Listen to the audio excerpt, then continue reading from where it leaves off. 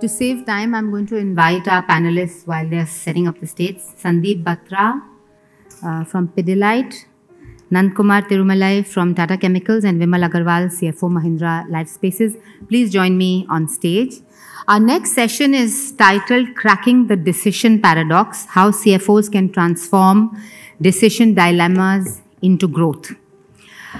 We've spent a lot of time this morning talking about the kind of challenges, the kind of uncertainty.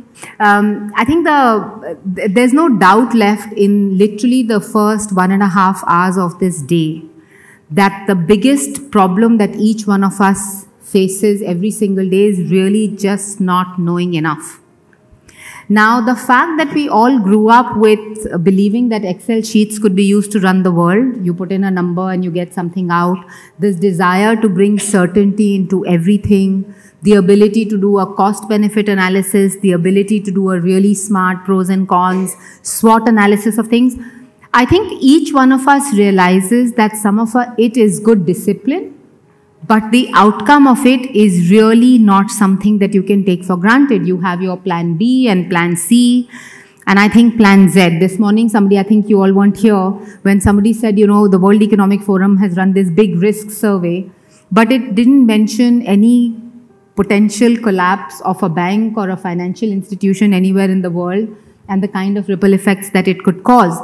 So, in that context, given that the CFO carries the mandate for a lot of the governance, a lot of the prudence that you need to bring into organizations, I mean, you're being asked to be innovative, you're being asked to take risks, you're being asked to be nimble. I mean, the word that I heard all through the morning was, given the uncertainty and the unpredictability of the environment, what you really need to be is nimble. So in that context, how do you crunch decision making into short periods of time while making sure that you're not exposing yourself and your organization to the kind of scrutiny, to the expectations from regulators, all of those things that are about being prudent and being careful as we run our organizations and our businesses. So I think what I want to start with is very quickly, before we do that, can you all please join me in welcoming our panelists? Thank you very much for being here. I want to start with each one of you giving me a very quick, like a 2-line response to how does this look for you? What does the day-to-day dilemma, this thing that we are saying, the decision paradox, what does it look like every day for you? What are the kind of decisions that give you the most like sweat or panic attacks in terms of taking a wrong step or taking the wrong decision there could actually be quite disastrous? And what is it that makes you flip? So just opening remarks and then we'll come to questions. I was reflecting on the topic and what one is supposed to speak. So I think the guardrails are very clear. They may vary from company to company, but I think when confronted with decisions, the first and foremost is reputation of the organization in whatever decision you are subscribing to. Because reputation is linked to governance, linked to what outcome of that decision is. Somebody very early on in my career told me that there is something called a smell test. So how does that decision look if tomorrow it were to come out in the papers? So that's the first threshold, and then of course we can talk about the other things. But the first thing I do is look at, does it smell right? And tomorrow if it were to be in the papers. Very nice. I'm going to go to the others and I'm going to ask a follow-on question. Thank you, Anuradha, and good morning to all. So I think in terms of what Sandeep mentioned is right, in terms of that's the most important test, that what does that mean in terms of the long term and what does it mean in terms of the perception of what call we take here. I think we are on stage every day in terms of taking a call, in terms of every minute, every hour, something being taken call in terms of long term, short term. So I think in our specific case of Tata Chemicals where I work in, the biggest issue we have is the input cost. energy cost. Therefore, the way it's moving, therefore, a lot of decisions are taken based upon the movement of this kind of cost, and therefore, how do we hedge? Not hedge is more operational, but those things happen throughout the day or throughout the month. I think most important is to ensure that there are enough guardrails presented there, and that there is nothing wrong with what we take, and that whatever calls you take has got a long-term value for the company. Okay. I mean, I'm going to come back to the question. Go ahead. So coming back to the point, Anuradha, which you said as to how does a day look like, quite frankly, for me, one filter which very early on in my career, someone said this, I'm just repeating it. The question was that what hat should you wear? And the response was coming from the fact that do you want to be a controller, a planner, or a business partner? And over the years, I've thought about it. The response which I have been able to tell myself every day is that it's the one hat which you wear. The shades keeps on wearing every day. What it means is that if you are a financial controller, there are certain aspects, certain decisions which are go or no go. That you can't compromise. If something to do with governance and ethics, it's no go and simple decision, be done with it. If you are acting as a planner, it has to make sense, maybe less from P&L point of view, but much more from balance sheet point of view. And if you're partnering with business, then obviously you need to assess the risk and then keep deciding whether the risk, will the organization be able to stand up that risk if that risk was to really materialize.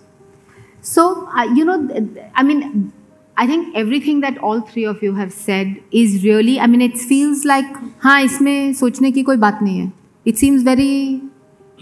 seems the way we all work, right? Or at least most of us would like to. Explain it to us with an example. In each of your cases, take an example. Either you can do that, or what would be even more fun is pick an example that you have read in the press about some other company. It could be somebody it could be just an observation that I would never do that, or you know what, I would have done that too, and these guys have really got the wrong end of the stick. I don't read much, so I'm sorry. I will give an example from my own company. I think, the way I at least look at it is that CFOs do a very good job when it comes to dealing with a crisis, right? Let's say when the pandemic happened, the CFO took the hat of conserving cost and cash. So what to cut is very simple. You can say no to many things. Actually, Sandeep, it's a great example. So I'm going to ask you what I want to get at. Let's take the pandemic. So all of you started with saying reputation. How do you know what reputation wants to be chased at that point? So during the pandemic, the reputation could have been of the survivor, or it could have been of the kind company. You had both those options in most places. My tiny organizations, we had decided that, the budget allowed us to cover those expenses, but I could have been a really smart finance person and buffered up my reserves by laying off everybody that we didn't need, right? We run a hostel, we run offices, we could have given up that space, we could have let lots of people go. The reputation, the choice of reputation, both of them, those are good reputations. Really smart, buffered up, bought runway for the future, or that organization with a heart that said, I'm not going to let, what would you do? What guides that? Because both are quite understandable reputational objectives. Do you all agree, or would that be a dilemma? How would you take that call? Anyone? I mean, everybody had that option. Yeah, go ahead. I'm from Clovia. We are a startup, and I remember March 24th, bank balance was 80 lakhs. I quote this number a lot of times because that number still rings every night in my mind, and it was and my monthly bill. We're a small company. My monthly salary bill was around 2 crores. So, and nobody paid, and they were 6 days away. No orders could go. Warehouses were shut. So we took a call. We spoke to all the employees on a Zoom call. I think a lot of companies did that, and we said, "See, life is tough. We start from here. This is ground zero. इससे बुरा नहीं हो सकता. इससे आगे बढ़ते हैं." And for the next 6 months, we paid the employees whatever we could maximum. And after everything else is sorted, of course, we also stopped vendor payments, etc. But we had to pay them. They also have their salaries to do. And But by the end of September, when we did get a feedback and we did all sorts of stuff to get back to normalcy, because business was not normal. So we found different businesses, like we started manufacturing PP kits and we supplied to almost all states, almost all CSR committees. But at the end of September, we released a bonus which was more than their April to September salaries. So Very nice. so that you do something and you get your reputation also. Yeah, so. because I mean, Sandeep, every day today, the guys with the maximum money and the maximum reserves on this planet are firing 5,000, 10,000, 12,000, 2,000 people every day. I mean, every quarter or whatever, right? What do they care about? And the truth is, the market rewards them. Every young person who is great talent wants to be in those companies. Right? On campuses you go, those 4 companies that are firing people left, right and center are still the most sought after employers. So how are we thinking about this? I'm going to throw it back to you now. So I think, first of all, I think when the pandemic started, at that time, obviously everybody's reaction and response was survival. How do you cut cost? How do you conserve cash? But I don't think anybody at that time envisaged that it will last for 2 years. Everybody thought 2-3 months mein khatam ho jayegi. It's a very short term issue, so the responses were very short term. 3 months, I don't think at that time had somebody told us that you have to plan for a 2-year disruption. Maybe the responses would have been different. But at the same time, every organization ethos may be different. Some may have a more patriarchal approach. Some may be cut and dried of the examples that you spoke about. Our company Pidilite took a very patriarchal approach, and they said, look at the junior most level, why create stress and uncertainty? And the pain was shared depending upon the ability of the person to bear it. So senior people took 20-25% cut in salaries, which got restored whenever normalcy returned. So I think, and I think that goodwill, what goodwill happens outside is separate. You can earn brownie points or negative points in the press. But, when I speak to my team and I speak to them in small groups, and I have the standard question to ask them, what makes you glad, what makes you sad? Mm-hmm. And I will tell you, of the people that I would have spoken to in the last 9 months, 90% have said what makes us glad is that this is a caring organization. So if you've been able to get the goodwill and equity of your team, whether they leave you or not is a separate issue, but they will become great ambassadors of your company. And that is invaluable. We promised honest conversations this morning. How many people agree with what Sandeep is saying? How many of you believe that your organization would take the kind, caring reputation over and above financial health or financial benefit? Okay, that's fantastic. Can I ask this question, that 10 years ago in your lives, how many people believe that that would have been the same response? Fascinating, no? It's fascinating. I mean, I'm seeing from here, it's, I think, maybe 15% to 75 or 80%. It's just so, it's so overwhelming at a human level to see where corporations are willing to go today. And I think the pandemic has, made a difference to each one of us as individuals, but I think it's really shown something to organizations. Okay, that's great. That's great. Okay. I think also adding to Sandeep, in Titan, I was there in the pandemic time, not in chemicals. I think 24th Sorry, March. where were you at that time? Titan, right, Tata Group, right. In Bangalore. And we had 24th March, the shutdown happening, and 6th of May, it reopened. And all those stores across the country were opening up in phases. And the first call taken was that when stores can be opened up and they can be facing the COVID pandemic, why can't the offices centrally be opened up? So 6th of May, all 1,000 employees came back to work in the corporate office, showing that we are with you in the front line. That made the front line much more appreciative of what is happening as a group ethos, what we're having over there. Number 2 was we have a lot of karigars in jewelry. All the support systems, people who come and work in Tamil Nadu, coming from West Bengal, Orissa, they do very good jewelry work, and supporting them for entire 6-8 months time by giving advances, by giving assistance was done throughout the time. That point in time, the dilemma came was, let's say the business would say, can I fund him at 0% interest? First cap, I would say, why zero? Why can't I charge equal to my cost of capital? But then over a point, you learn that actually it makes sense to fund them at practically zero or even give free money for some time. It happened. So our thinking changed. My thinking changed during the pandemic, how one can be much more caring beyond what you think as a financial controller or a CFO. That's what happened. All of you come from organizations that have cash or are at least, well-established large corporates. One of the CFO business, our consulting business, but most importantly, the foundation that I run, we are not rich.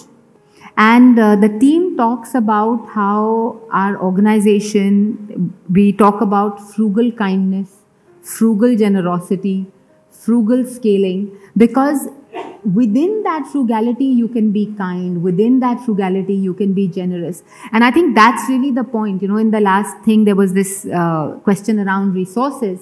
Very few people said that resources were a problem, because I think it can be drawn from the ethos and you can figure out ways that in which you want to be despite that. I'm going to come for counterpoints from the audience, but Vimal, tell us how you think about this and which part of your reputation. So quite frankly, when this discussion was going on, last 5 minutes, what was playing in my mind was Durga Shankar sir sitting in a boardroom and I doing a presentation for next year plan. This is March 20. Okay, and suddenly, there were a lot of on and off people were going out because they were getting confirmed almost daily, every 5-minute update that there is something bad which is coming, which was COVID. And our plan was simple, we'll grow 20%, we'll conserve cash, we'll progress, this is the best time. And I'm in real estate infrastructure sector. Okay, and suddenly actually the presentation was stopped, offices were shut, and therefore sort of business unusual for us. Over the next 10 days, everyone was asked to sort of, keep the bank lines open, conserve cash, ensure that you have enough money to survive over the next 6 to 12 months. Okay, and that's what we did for next 2 weeks. Our share price, or say share price to book value, dropped to less than 1. Our sales dropped closer to 0 because no one was buying houses. And we were like sitting at home, assuming and thinking what is to be done. That was the time, you started looking at some more data, which tells you that your market cap is 1,000 crore, which was about 2,500 crore 1 month back. So it's struggling on investor front. Your cash availability is there, but there is no sales. So don't know what is to be done with that cash. But the macro data in terms of affordability, availability of money with the people, if you just look at pure data, last 7 years trend was telling us that affordability is at all-time high. People are expected to go back and start investing in real estate. And that was the time we went back and took a contrarian view as an organization, and I'm taking some credit from finance point of view to enable that data-driven decision making. And we went back and started acquiring a lot of assets, either at various levels of development. Today, if I look back, our market cap is about 6x from that lowest. Our sales are about 3 times versus what it was. Employees base, we never asked anyone to leave. It's about 1.5x from there. And therefore, a lot to learn as to how do you really convert that adversity into a huge opportunity in the years to come. Very nice. Very nice. Can I get some reactions from the audience that are a little bit contrarian? Where your heart said you wanted to do something, whether it was the pandemic or it could be other times, but you had to do something for the business because really you couldn't have been kind in the long term if you didn't do something tough in the short term to save the business. Any examples? Yeah, go ahead. I think I will use the same example. So during pandemic, we are into a diamond mining company, so the first decision, because diamonds are good to have, and particularly in a pandemic wherein people are moving towards essential, so there is no need, right? So the first call, and in general, I think our organization is very employee-friendly organization. We have not heard in last so many decades we have removed people. But the first time we took that call that we will reduce 30% of our staff, because it's the way you are saying it's 2-3 months. We anticipated it will take couple of years to come back to the normalcy in our business because it's high-end luxury. And hence we took that call, and not only us, all other diamond mining companies took very similar call. Now what really happened is post that, people started saving more money. They were at home. There is no expenditure on hospitality. In countries like US, they have distributed money, and suddenly there was excess money, and the prices started shooting up for gold and diamond. And that was the best year for us in last 2 decades. So I think we have made huge profits. And now if you come back and see that the way you are saying, I think it's completely a wrong decision, right? So because there was a limited inventory, because the mining has cut down, and suddenly prices started going up. So even with the lesser inventory, you made more money. So I think sometimes this is exactly contrary to what we are saying. But I think. I think it's real. Yeah, it's real. So it's real. This is a global decision. So and across the globe, we cut, and not only us, all diamond mining companies actually cut their workforce almost to the 1/3. Yeah. Anybody else? Yeah, go ahead.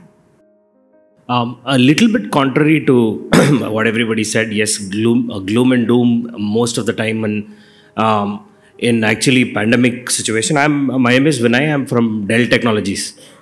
From Dell? Yeah, from Dell. One thing what happened just after pandemic or during pandemic is everybody bought laptops, right? So hybrid and then connected and work from home and things like that. After a brief, that March, April that everybody talked about, we saw a boom, a big boom in laptop industry, right? Because everybody wanted, generally, most of the workforce has not given laptops, but suddenly when you're at home and started to work from home, we saw a huge surge in demand.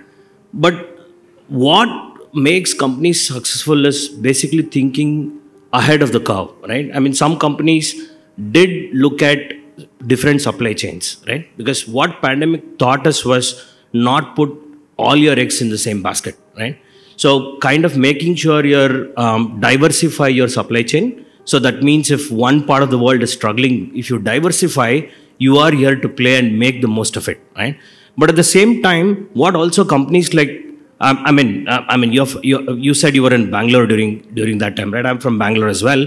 One thing which happened, at least in that city, was the bed shortages, right? Hospital shortages and bed shortages during COVID. It hit the city big time, right? And there were patients not getting bed and things like that. So one thing what our company did was, we had task force within our companies itself. Our first immediate job was making sure that any employer or our employees' extended families get a hospital bed. And we were using up all our networks inside Bangalore and outside of our city as well to get them the next available bed, hospital bed as such. So it's like, it's a mixture of both. Yeah. How do you enjoy your success? Because you see surge in demand, or also take care of your employees. Treat them as your. But I'm going to play devil's advocate, because one of the answers could be that if you're seeing a surge in demand and given the environment, there could be an argument that the prices of those laptops could have been brought down humongously to make it easier for people. I mean, there's a very interesting example from one of my other hats, which is this tri-sector consulting work that we do. And I was recently reading this very interesting example by Novartis, that they are absolutely steadfast on not making any compromises on their patents and some of their drugs that are high priced but high impact.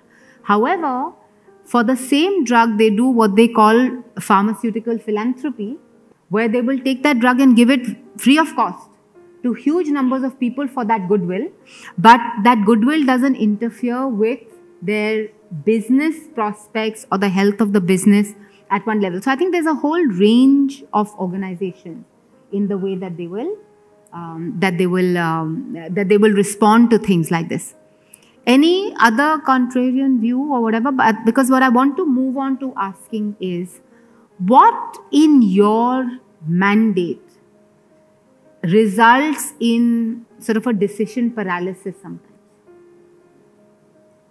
You know, I mean, this is my big grouse against my mother, that she brought me up saying, you know, the smell test, by the way, my mom's lesson to me as a 7-8-year-old was that if you ever have a doubt in your head, think about this being in the newspaper tomorrow morning, and will you be okay? And it's exactly the smell test. But as I've grown older, Sandeep, I've realized that she taught me to choose between right and wrong. But life is about sometimes the bigger wrong and the smaller wrong. The bigger right and the smaller right. It's very seldom between the right and the wrong, because then the choices are obvious. So with that framework, what are the, as a CFO, what are for you the things that become like the logjam in decision making, and what can you tell everybody else to sort of avoid, or the things that come in the way, that there is a way to overcome that, to not then land up in a decision paralysis? Sure, I think it's a very important, very relevant dilemma, and it is something that experience teaches you. When you become a finance professional, you are taught that you are like the person who's guarding, protecting the accounts, the reputation, and kind of expectation is much bigger than what you actually end up delivering. And we are told that you are the guardrail, you have to prevent wrong from happening. And by nature, people who become finance professionals are risk averse. At least I am risk averse. I don't want to generalize. And look for perfection, look for accuracy. That is how the DNA is trained. And then you realize once you start working that there is nothing called perfection. There is no perfect data. If a spreadsheet could take the decision, then why are you there for, right?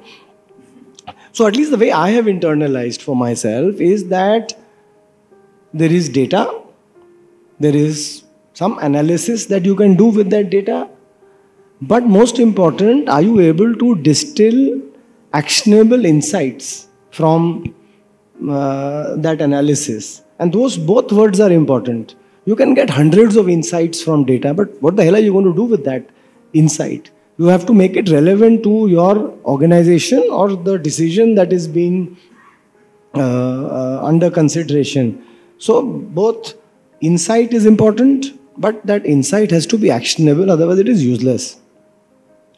And second thing is that progressively, given that the world around us is competitive, you don't know what your competitor is thinking and what decision he is contemplating. Speed of decision making is the most important thing. So never, but if there is a trade-off between accuracy of data and speed of decision making, it is better to focus on speed of decision making. But having said that, it cannot be done by the seat of your pant, it cannot be done on gut. You have to have data, you have to have analysis, but draw what is actionable insight, act fast. If there is a very large area of deployment, consider doing pilots. They always will give you good results, because India is such a large country that you can always do experiments in a very controlled manner. And one thing certainly, if you look at the last, and if I reflect only on the last 6-7 years, events like demonetization, GST, COVID, etc. taught us that whatever forecast you may make, whatever plans that you may make, they are history as of yesterday. So the agility of your response is far, far more important than getting an accurate forecast. And if you have the ability to have the right measures of whatever decision you are taking, you can always do course correction in good time. I think Sandeep has spoken all what is required to be spoken. Just to add to what he is mentioning, I think only in terms of, I think dilemma is there every day for all calls be taken. By the time it comes to a CFO, it's gone through multiple rounds and you have to take a call in very quickly. You can't take much time. And therefore, I think I agree with Sandeep that you must have a lot of data with you and you use data and talk to more and more people. Take a conscious call than taking a call. So I mean, you can take slightly more time, but take all information with you and take the call. That's most critical. Without that, you're just going blind. Vimal? I just want to add a couple of points here. One is, quite frankly, I moved from FMCG to real estate, and I found real estate to be really tough and challenging. Something I never wanted to do. Accounting, I ended up doing it there, and it's fairly complicated, frankly. Now, however, if I go back and look at one of the aspects which one should get right is the org structure. What it means is that internally within the finance function, within the organization, and externally, can you reach out to experts or advisors to get your decision making right? Okay, and therefore leverage the ecosystem fully, and do not get into a scenario where any investment proposal or whatever comes your way, you are doing those 5 scenarios, 10 scenarios, but not concluding it, or concluding it being risk averse by saying that a lot of scenarios doesn't make sense to invest. Let's not go ahead, because not taking risk is the biggest risk one as a professional can take. Okay, and that is absolutely avoidable, and therefore get into data, but conclude it, give your recommendation, taking ecosystem inputs and advices on board. And how much data is enough? I mean, I just want to, again, any questions or comments from the audience? So I want to ask that, I wear an employee hat and I wear an entrepreneur hat. Now, the big difference between those two roles comes down to gut and judgment. As an entrepreneur, I have the freedom, because ultimately, and I think it's hard to teach judgment, but I know that judgment plays a really big call. Now, do you keep getting data to justify your judgment, or do you really dispense judgment and go with data? Because as an economist, I know what data can do and what it can say. So till what point do you continue to get data to feel comfortable? And I want to ask the question that, and again, I mean, as truthful as you're willing to be, that do we continue to look for data to avoid being in trouble? Or do you really think we need that data for that call or that decision? I think there is no perfect answer. I think certainly in Pidilite, all of us are taught and encouraged to think like entrepreneurs. Don't think that as an employee, you have to protect your backsides or have enough justification. I think that's not the way this organization works. It has always been amongst the most innovative organizations with a list as much of, we have as, I won't call it a graveyard, but as many products that didn't do well as those are successful in the market. So, and there is no penalty, at least in our organization, that if you fail, you will get crucified. As long as you did the fair amount of diligence, right? So first of all, obviously for every company, there is strategy. You've taken a certain call, your decisions have to be aligned and supporting the strategy. Within that, nobody can guarantee outcome. If they could, then he won't be an employee, right? If he could guarantee outcome. So there is no penalty, but yes, you can't fly a plane simply by the seat of your pants. You have to look at whatever data is there, and at the end you still need a pilot, right? Nicely said. I think without data, it's more a gut feel. I think you can't take a gut feel call always, so data is required to some extent. Beyond that, you take your judgment. Viman? Just one point, which is within the management team, are you usually acting as a passenger or are you at the driver's seat?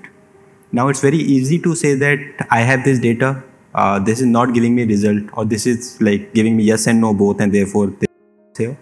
Or the second way is to say that here's the data, but I have also done my research, fieldwork, operations, interactions, and based on this data and my own experience, this is the decision one should be taking. And therefore go with that, what works the best for the organization, for the short term or maybe for the long term.